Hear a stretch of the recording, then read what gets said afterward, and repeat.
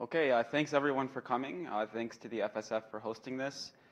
Thanks to Rick and Charles for managing the AV. It's been a long conference, and I'm sure all of us are equally exhausted. So I'm glad that we get to close it off by discussing some of the principles that underlie a lot of the free software movement. So today I want to talk to you about saving democracy with the web's infrastructure. My name's Danny. I work at the Freedom Box Foundation. We're based in New York, and we try to build technology that immortalizes freedom in the infrastructure of the internet. Okay? Right now, I think that we are at a decisive point in the history of democracy. Reflect on what's happened in the past few years with the Brexit referendum in the UK, with the 2016 election here in the US, and all of the turmoil that spread throughout the world.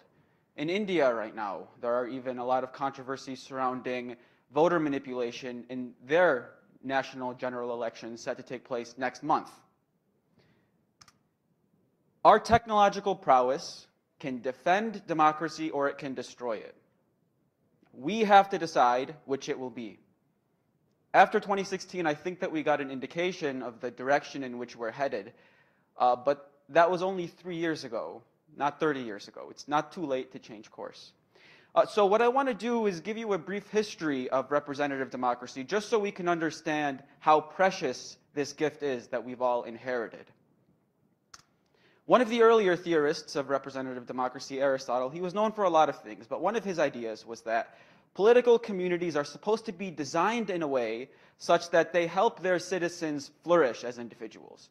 And that they help the citizens develop a kind of character called civic virtue. Right? It's supposed to be possible for someone in a political community to cooperate with others in that same community constructively. Now, this tradition kind of fell off the radar for a bit, but there were some Italian political theorists in the Renaissance, and Machiavelli in 1517 does some writing. He does some writing that's separate from what he says in The Prince and all of the stuff that we've all heard about him. And one of the things he says about representative democracies is that conflict is a good thing, right? It's good for citizens to have conflict, but we need to have institutions that help people channel their discontent productively, right? Maybe he would have something to say about the referendum that took place in the UK or any of the recent white supremacist protests and acts of violence that have happened in the United States and in New Zealand. I'm not so sure that we've lived up to that ideal.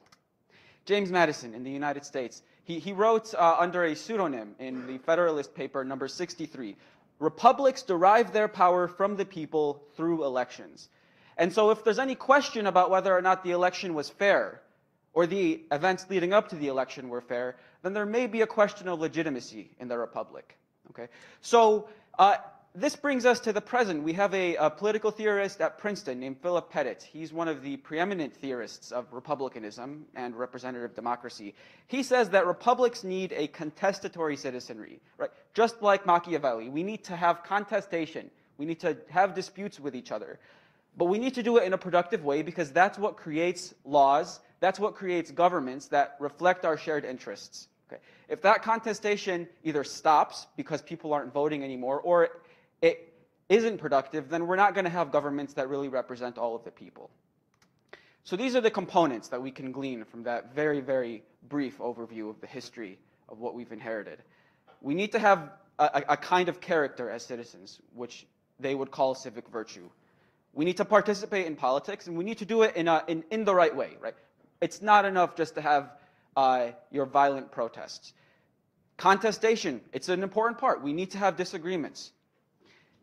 And our electoral systems are only legitimate if we vote, and if those votes themselves are viewed as legitimate. 2,000 years of collective effort created the representative democracies that we have today. If you're an American, you were born into it. If you were British, you were born into it. If you were Indian and you were born fairly recently, you were born into it. There are countries throughout the world that have inherited this, and I don't want us to take it for granted. In the 21st century information society, we need to be the stewards of this tradition. Otherwise, it may be threatened and there may be some real damage done to it. Democracies are shaped by the flow of information. How many of you have read the news about voter manipulation in the United States about the 2016 election, right? And how you can be micro-targeted on your news feed based on some data that somebody gathered about you. And now people who otherwise weren't going to support someone who's bigoted are feeling like they maybe should. Information affects what happens in a democracy. And information is important to all of those things that I told you.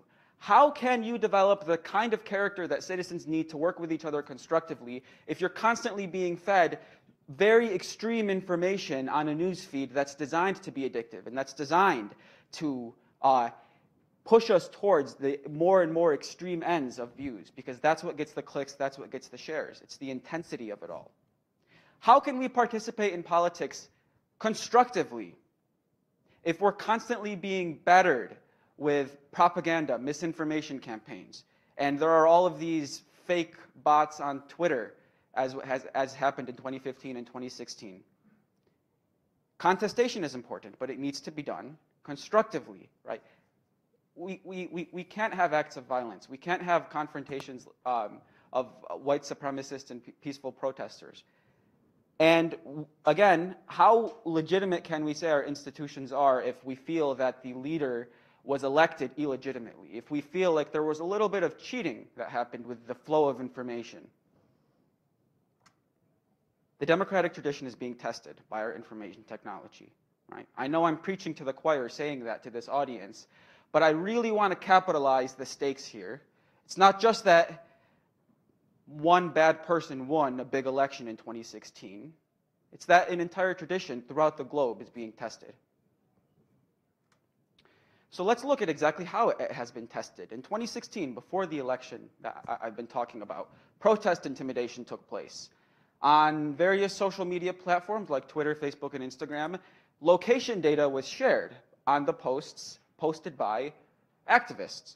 And so when there were activists for the Black Lives Matter movement who were trying to organize a protest, and they were using the hashtag Black Lives Matter, there was a third-party company called Geophedia, which gathered these posts in real time and analyzed their location data in real time.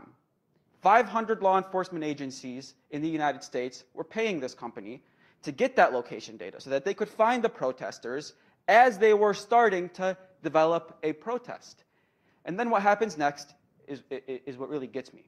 What happens next is they use facial recognition technology of the pictures that are posted on social media to find the people with outstanding warrants.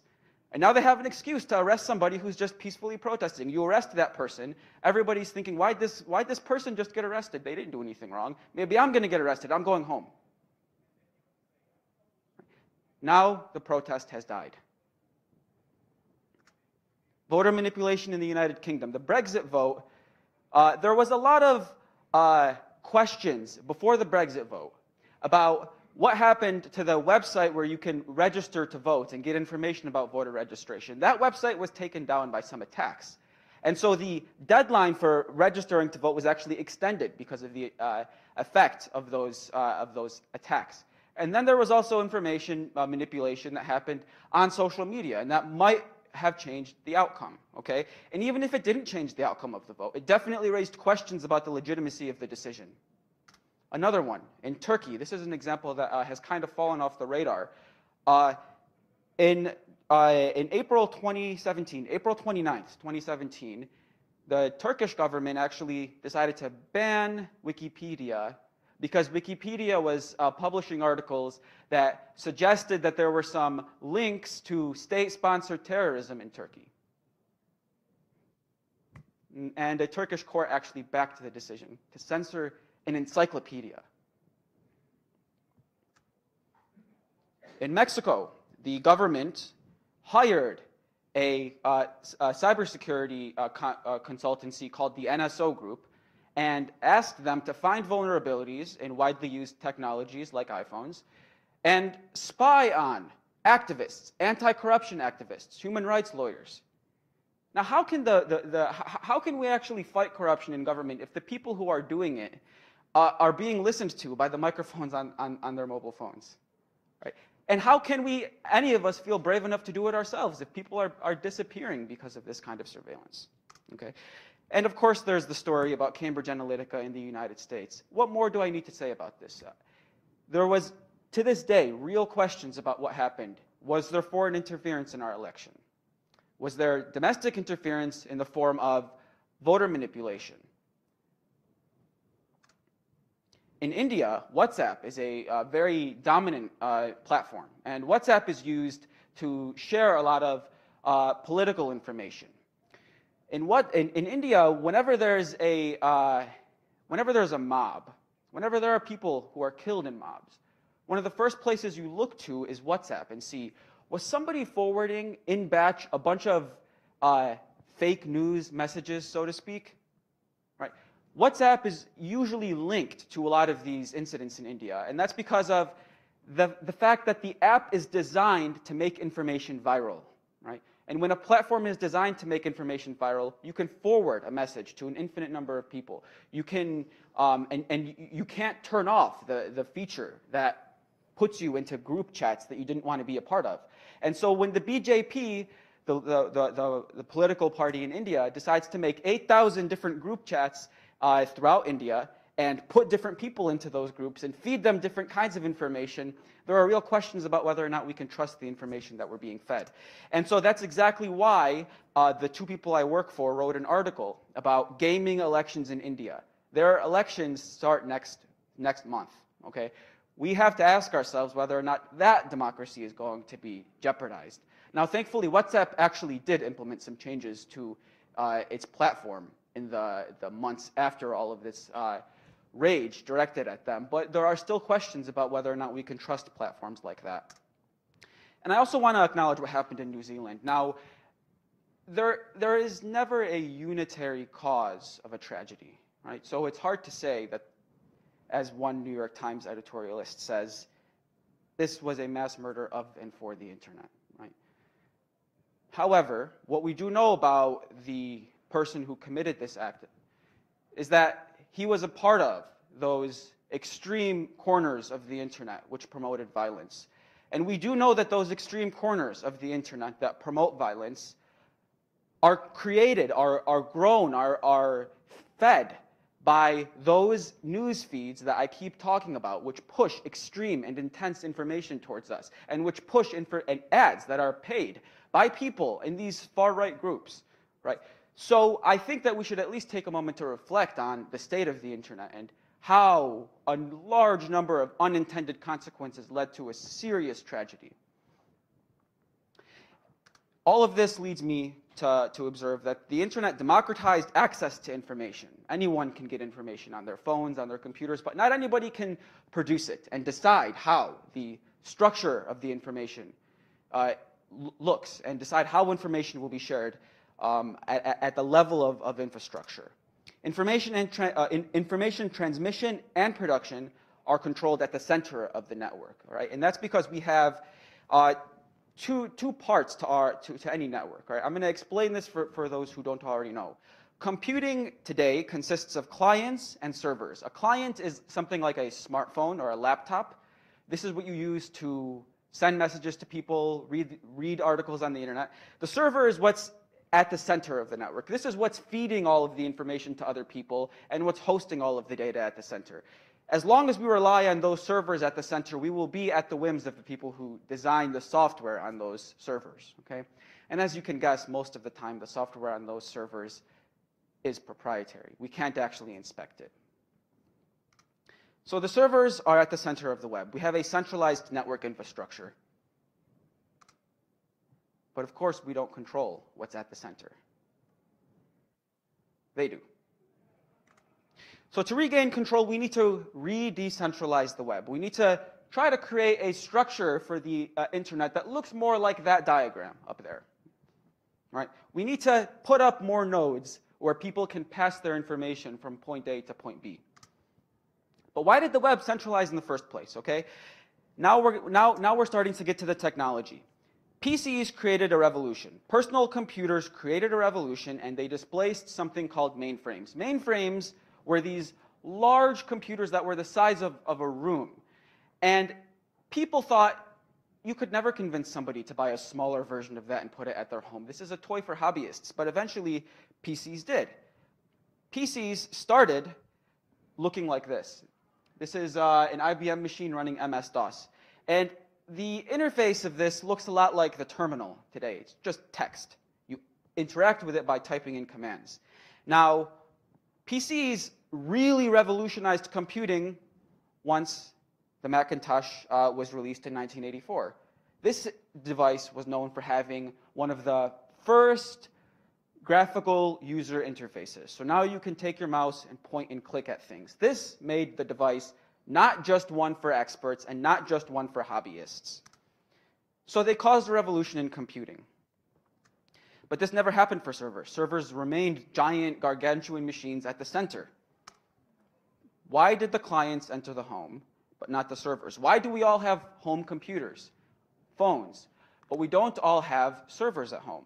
Well, I'm going to propose two explanations. Now, this isn't exhaustive, but these are the two reasons that come to my mind when I really reflect on the history of computing. The first is inaccessible hardware. People weren't sold hardware that was marketed as a server that you can put at home. And the second is opaque user interfaces. There really wasn't a lot of development of server operating systems that are easy for anyone to use, right? Nobody did what the Macintosh did in the 1984 to servers for a long time, okay? Now we get to FreedomBox.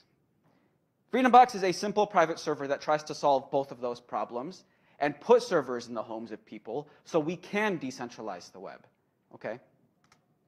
Here are the basics. FreedomBox is a free software private server system that's made with our software, which is totally free, and hardware, which costs $30 to $100. Now, what our software system does is it makes it easy for anyone to build and use and configure their own server. All right. What it does is it offers 20+ applications and digital services that you can host yourself. So if you're in India and you don't want to use WhatsApp, you can make a FreedomBox, host your own chat server on one of the applications called Matrix, and use that chat server on your FreedomBox with your smartphone, with your desktop, and with all your friends. And we're designing this for anyone. It's not just for hackers. It's not just for people who have a lot of technical expertise. Now, it's true that it still isn't perfect, and it does require a little bit of initiative to really figure out. But our aim is to make it easy for anyone to use, okay? That's going to be pretty hard for any network appliance, as we'll get into. So let's talk about the hardware really quickly. We want our hardware approach to be universal or neutral. We want it to be possible for this system to work on any hardware. And so that's why that's one of the reasons why we decided to make it based in Debian. That's because we want it to be compatible with most old laptops and desktops, and it is. I could turn most of the laptops in this room into FreedomBoxes. We also wanted to specifically target inexpensive hardware, so we build our system for single-board computers, like the Raspberry Pi. A single-board computer is about the size of this box, right? $30 to $100, that's all it costs. All right, and here are those 10 single-board computers. We make it easy for you to download the software for each of those. And this is all the hardware you need, right? You just need the single-board computer, an SD card. That's where your storage is going to be. An Ethernet cord and a power cord.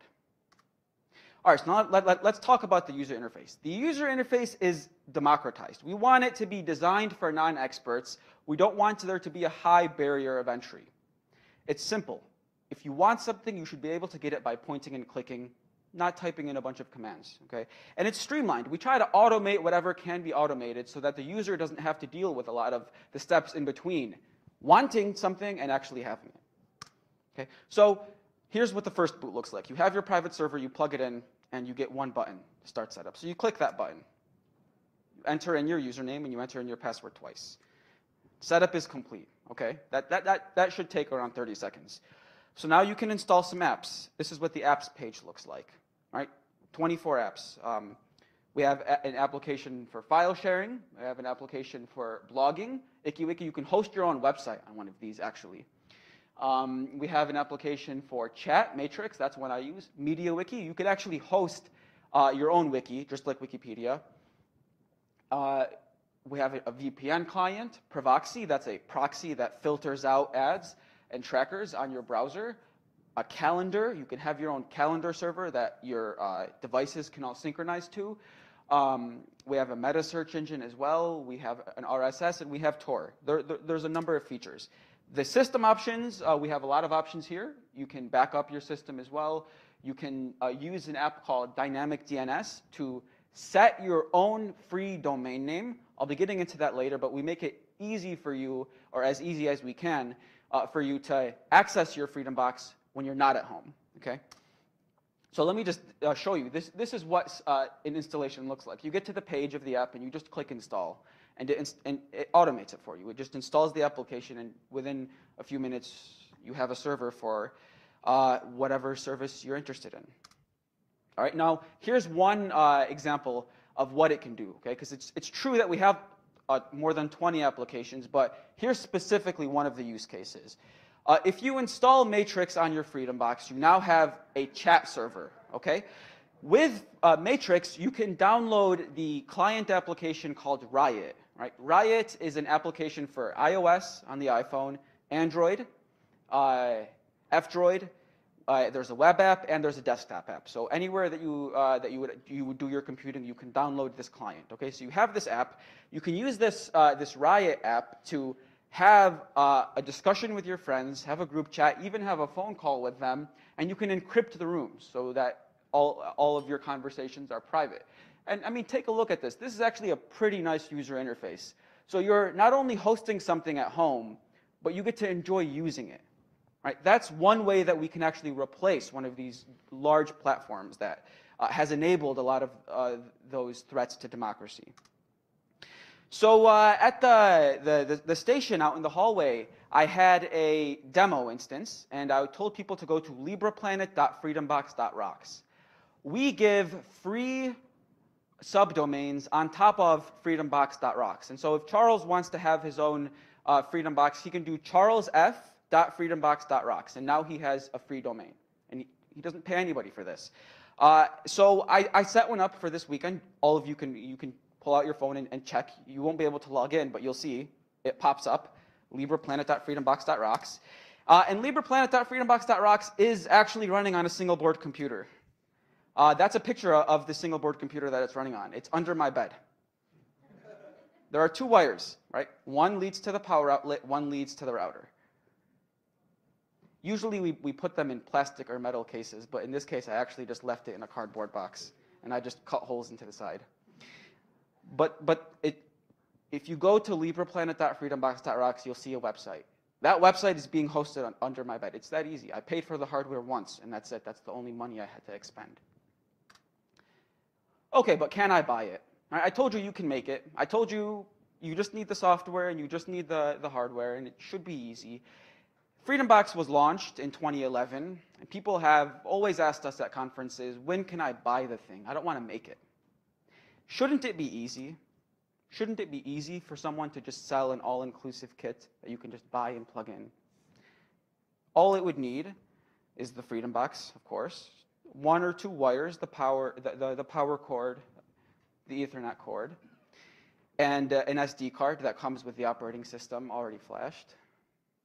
Well, it turns out, ladies and gentlemen, that you can buy a kit. I'm proud to announce that the Freedom Box Foundation has struck a deal with a hardware manufacturer called Olimex. And for 82 euros, you can buy a Freedom Box, get this server shipped to your house, plug it in, and go. That's it. So this is what it looks like. It's coming soon, the Pioneer Freedom Box Home Server Kit. Now, we call it Pioneer because you're going to be some of the first people to buy your own home server kit. These sorts of things don't really exist on the market, so there will be some friction in the beginning, right? We expect for there to be some friction, and the kind of consumers that we hope buy this are people who have an each one, teach one mentality, someone who's willing to engage with the details and help us perfect it, help us get better at this, okay? So this is what it includes. We'll get down into the details. It includes a single board computer called the Lime 2. It's open source hardware. It has a processor with 1 gigahertz of processing power, and it has 1 gigabyte of RAM. For reference, this is about as powerful as a smartphone from 2012. And that's all you need, really, for your own home server. You're not trying to serve 1 million people with your website. No, you're just trying to serve your small community. It's in a metal case that comes with a FreedomBox logo on it. We have a battery. This is a pretty cool feature. There's a lithium polymer battery that comes with it so that if your power goes out, for 4 to 5 hours, the thing will continue to run, right? I live in an apartment in the Bronx, and in the Bronx, there are a lot of old buildings, and sometimes the power goes out if you run 2 appliances at the same time. I don't have to worry about my FreedomBox turning off because there's that battery there. There's a gigabit Ethernet interface. There's a SATA drive support, and there are some USB ports as well. It comes with a 32 gigabyte micro SD card with pretty good read and write speeds for those of you who are interested. And of course, an Ethernet cable and a power supply. That's going to cost you around $93, okay? Now, again, you can still build one yourself for around $50 if you want. But this is one of the options that we want to offer to anyone who's interested. This is the website you go to if you want to order. They're not accepting orders yet. They're going to start shipping probably in April, right, within a few weeks. But we're going to post this on the internet, post this on social media, but this is the website that you go to. If you go there right now, you can just enter your email address, and they'll notify you once they release, so you can be one of the first people to grab one. So I want to thank our core team of developers, the volunteers and partners and community who made this possible. Sunil Mohan Adaba, our core developer. Joseph Nuthalapati in India. James Valeroy here in the US. Robert Martinez, aka Emre, he's our designer. And then people who came before me in the position that I have, like Nick Daly, James Vasile, other people from the early days of the project. Really, like I said, we've been doing this since 2011. 8 years of work brought us to this moment where we can say it's ready for you to buy it. So a lot of credit goes to those people who built it up to this point. Okay, so that's really the gist of the talk, but I really want to reflect now on what is the achievement of the post-2016 attention towards data and privacy. After 2016, all of the mainstream media outlets started to write more about how bad it is that Facebook has so much influence over the flow of information in our democracy. And there were some people who started tweeting #delete Facebook, right? And there were some people who even deleted Facebook. Yeah, right, great. But really what we achieved after 2016 wasn't perfect collective action, because these platforms are still used and they're still doing harm, they still exist. Right? What we instead achieved was a consensus about an idea. Right? And that idea is that our technology has been bad for democracy. People no longer just say, oh, it's fine, it gives me free services, why wouldn't I use it? Everything is so much easier with Facebook. People now understand, no, it has consequences. It has been bad for democracy. Okay? We have a challenge now. We need to capture this moment. Right? We can't let it slip. We have to turn that belief into action. And those of us in this room who've been a part of free software for enough time and who have the knowledge about this to really be the pioneers that we want to purchase this kit. The people in this room, you're the ones who I want to purchase this kit. Start talking about decentralizing the web. Start hosting your own server. Right? Start educating your colleagues about alternatives to these major platforms. Because now they at least believe that it's worth doing. They just don't know what to do next. Right? And that's up to us. So here's an example of what happens when people accept the challenge of taking things into their own hands. FreedomBox has a pretty large presence in India. And in 12 villages in rural India, FreedomBox is being used to provide internet routing and digital services to entire villages. Right? Think about that. We built a free software system over the past 8 years, mostly written by volunteers throughout the world. And now that software is being used to provide digital services with freedom to the developing world. Okay? This is what happens when people act on the news that they read. This is the example I want the rest of the world to follow. They show that with enough work, some pioneers can make a big difference. FreedomBox is just a tool. It's important, but it's not going to save democracy. And if you read the description to this session, you know what I said at the end of the description. FreedomBox itself isn't going to save democracy. You will. Thank you very much.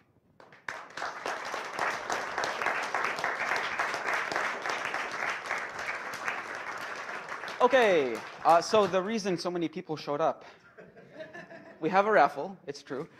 So for those of you who don't know, we're actually raffling off the hardware that you will be getting with your, if you buy the kit. It's an All-MX single board computer. That's the Lime 2 right here. We're raffling off 3 of them. We're giving the computer and the case. And I have a little letter for the winners so you know what to do once you get it. All right, so we're going to have 3 winners. Let's see. All right, first winner. Jamie Permenthal. That's you? Okay, congratulations.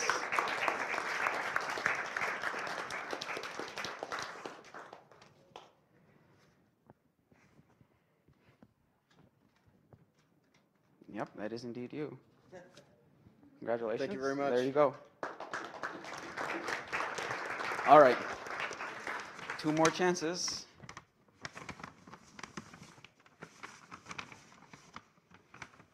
Okay. Next one is Dave Ralk. Dave Ralk? Is there a Dave Ralk? No? All right. Then we're going to pick another one. That's all right. People knew. All right. Taya Huber. Hey. There you go. See, this is what happens when you show up. All right. Okay, and the last one is Marcus Wilson. Is there a Marcus Wilson? No Marcus Wilson? Okay. Now we have a last one. Marcus Wilson gave somebody a chance. And that is Charles DeFerris. Wow! That's uncanny. All right. That's yours, yep, and that's the letter. Thank you. Okay. It's funny, both Charles and Taya came together, and they both wrote their tickets at the same time. I promise I shuffled them, you saw. All right.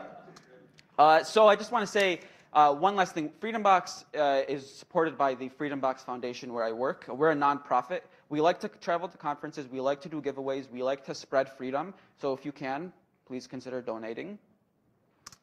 All right, so now we can do some questions. There's the contact info if you want to follow up, but we have about 10 minutes for questions. So please do. We actually have a question here first from the IRC channel. Okay. So the dose asks, how does the FreedomBox manage HA? HA? Yes, sir. All right. My colleague Daniel Ganuchev works with me at the FreedomBox Foundation. He's the one who specializes in cybersecurity and the software development itself. So I'll defer to him and let him answer that question. Yeah, I don't think we have anything to offer in particular for high availability. I think that is part of the trade-off I think you'd have to make using personal servers. You have just have one device. Okay. That being said, we have found these devices. That being said, Right. Okay. So to recap what I basically said, I don't think we have anything special for high availability. It is just the one device.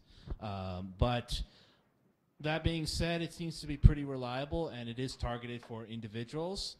So if it does go down, it's just affecting one person or a small group of people. So yeah, that's all there is about that, really. Okay. No, I don't know. No plans for clustering. I think that's out of scope. To follow up on that, can a group of friends back each other up so that if one server goes down, they all are mirrored and are still available? Well, we do have. Well, we're keen on making backup work. I don't think we have anything in particular to make it easy for backups to be stored on other Freedom boxes, but that certainly is on the wish list. Yeah, let me add to that. There is one of our developers in Europe who's actually working on that question. How can we find a way to make the backup of your data social so that someone else can hold on to it? I'm not talking backup. I'm talking high availability. High availability. Okay. Yeah. Okay. Well, I think there's another question. Just kind of a comment. I think you got the wrong DOS version on your initial slide. Really? Okay. That, Okay. You're 5. 5 is a very new version of DOS. I started on 3.x. Oh yeah. On the 64K IBM PC with 2 floppies. Actually, the 2 floppies was an upgrade. It started with a single 180K. But the other thing I would say is, in some ways, the internet sort of led to the mass media thing. I don't know how many people here even remember the good old days of the bulletin board system, where everybody had their home computer running a server that you dialed into and connected to, and you probably only had 1 or 2 people online at a time, and then they would shut down and call each other up and pass mailbags back and forth for a couple of hours every night. And that was very decentralized, but it was also kind of slow and cumbersome. And when the internet came along, flip side, if your Freedom Box is all you're using it for is to go to Fakebook and Bird Blabber, you're still going to be getting manipulated and everything. Yep. So there's a hazard there that it might not be the solution people are looking for. I hope it is. Yeah. First, thanks for the correction. I got the caption for that picture from Wikipedia, actually. It was in Wikimedia Commons. So I'm going to go back and make a contribution and correct them on that. Thank you very much. And on the second point, you're right. If people use Facebook, after they have a Freedom Box, they haven't really improved their conditions at all. And that's not something we would recommend. So you're absolutely right about that. Okay. Any other questions? Yeah, I was wondering if you could talk at all a bit more about how the situation in India with those 12 communities, how that worked out on a technological level. Were they connecting through the internet to get to the Freedom Boxes, or were they connecting more directly to the Freedom Boxes and then possibly to the internet, or just what was like the network like, if that makes any sense? Yeah, okay, good question. So I'll repeat for the people listening in the stream. Adam asked what the technical infrastructure looked like for those cases in rural India. So there are really 2 ways to approach having a network of Freedom Boxes in a developing village. Right, the first way is you have a central tower that's connected to the internet through a telecom, and you use that central tower as your Wi-Fi router, which shares the data shares the internet connection with all of the other devices in the village. And all of those devices in the village are going to be accessing their services through the Freedom Box interface. That's the first way. The second way involves doing something called mesh networking. Now, mesh networking isn't something that's available by default out of Freedom Box, but it's something that people have experimented with. If you have a mesh network, then the Freedom Boxes can independently talk to each other, right? And this is a way that you can avoid having the dependence on a telecom. But if you do that, the only information and data that the Freedom Boxes have access to are the ones that are already on their storage. So you can't fetch anything from Wikipedia. You'd have to download Wikipedia and use what you have. So that's the answer to the question. Now, specifically what each of those 12 villages looks like, a lot of them have towers that they put up, posts that they put up with some kind of networking hardware that can share the signal, so that it's not just a Raspberry Pi or a Lime 2, but it's instead a kind of heavy equipment. And they're putting their Freedom Box hardware on old desktops that nobody uses. Bear in mind, this is in a context where people can't afford to just buy any old hardware. So they will find old computers, and people will donate them to these activists. And because Freedom Box is hardware neutral, you can install Freedom Box on just about anything, and they put the operating system on those old desktops. They're also always accepting donations for old hardware, so we can put you in touch with someone if you want to find a way to help out. All right. Any other questions? Hello. Hi. I do a lot of things in Latin America, and in a lot of Latin American countries, there's a very high import duty on any type of electronics or products. So a Raspberry Pi in Brazil, as an example, instead of costing $35, will often retail for $150. Oh, wow. We are doing a project called Caninas Lucas. It's a nonprofit producing Raspberry Pi-like computers through the University of Sao Paulo, a nonprofit. Okay. And so we have something with twice as much RAM. It's got 2 gigabytes. Wow. It runs 2 to 3 times faster than a Raspberry Pi. Wow. It has USB 3, and it has 16 gigabytes of flash right on the board. So I have your business card. You can run, but you can't hide. I will get you a couple of these, okay, so you can test your software on it. Yeah. I also want to tell you that DebConf is going to be in Curitiba, Brazil, Yep. July the 14th through the 28th. Please come down there, and maybe we can get some more stuff done. Yeah, absolutely. We'll chat. We'll chat. Hi, I just have a question about, say you install an app on your Freedom Box like MediaWiki. Yep.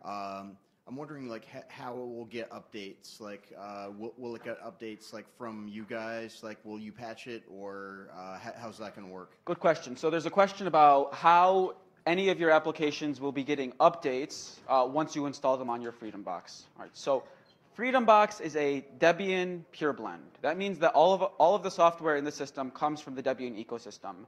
Freedom Box, the package, is actually just a web user interface, a web-based user interface that puts all of these things within the reach of a point and click. But the packages themselves are still being managed by Debian maintainers. So if there's an update to MediaWiki, we're going to get it because it's a Debian package. My Debian laptop is getting updates to its software in the same way that my Debian-based Freedom Box gets updates. So that means that we're actually benefiting from the contributions of hundreds and thousands of Debian developers who are pushing patches towards us. That's one of the reasons it was really good that we became a Debian system in the beginning. Mm-hmm. Hi, thank you so much. Just wanted to get detailed a little bit. There's 2 features I can think of that would go a long way to address what people are using social media and what we want to get them away from. Right. And one is file sharing, and the other is events, like creating an event, sending invitations, and managing reminders and that sort of thing. So I was wondering if you had thought about what sort of applications would address those, and you have something in place now or in the plan for the future for addressing those specific features. Yeah, that's a really good question. So in case the people in the chat and the stream didn't hear, there's a question about how we can replace the services of social media, including file sharing and event organizing with Freedom Box. So with file sharing, we have options. The one that we support right now that we recommend is called Synthing. Synthing is a server software that you can put on your Freedom Box so that you can put your files on your Freedom Box and download the Synthing app on your desktop or mobile phone and access your Freedom Box once you have the credentials, and just have synchronized files going back and forth between your devices. That's a good way to replace Google Docs. So that's one option that we have. Now, it's not perfect. One of the drawbacks to the Freedom Box system is there isn't an easy way to share one file at a time. We had an app called Coquelicot that we supported for that reason, but there were some issues with it, so we decided we're going to try to find a way to integrate that into the system our own way so that you can share a file one at a time instead of emailing a photo to yourself so that you can move it from your phone to your laptop. So that's the first answer. Second question is about how we can coordinate events outside of Facebook and outside of Eventbrite. I don't have an answer to that question. So in order for us to find a way to coordinate events, we need a Debian-based event organizing software that we can install on a server. I have to think that wouldn't be impossible to write.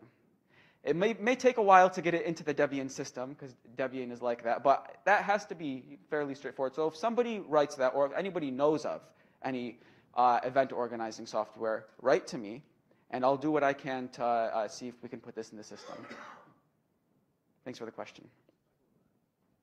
Okay, so we've hit our time. Thanks, everyone, for coming.